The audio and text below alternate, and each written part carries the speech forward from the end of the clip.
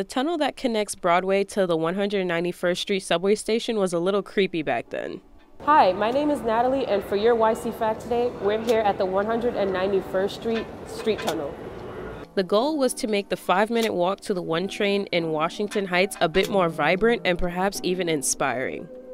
The city's Department of Transportation, working with the Northern Manhattan Art Alliance, a nonprofit organization that promotes artists in Washington Heights and Inwood, selected 5 artists.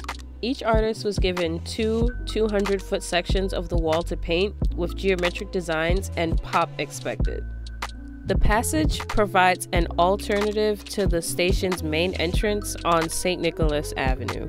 The 900-foot tunnel was actually a city street and not part of the station, and is maintained by the Department of Transportation.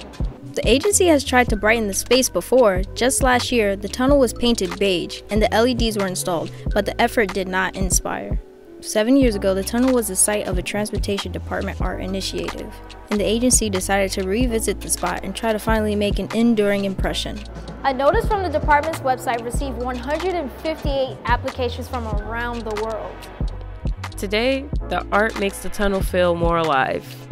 This has been your YC Fact with host Natalie And Deja. Thanks for watching.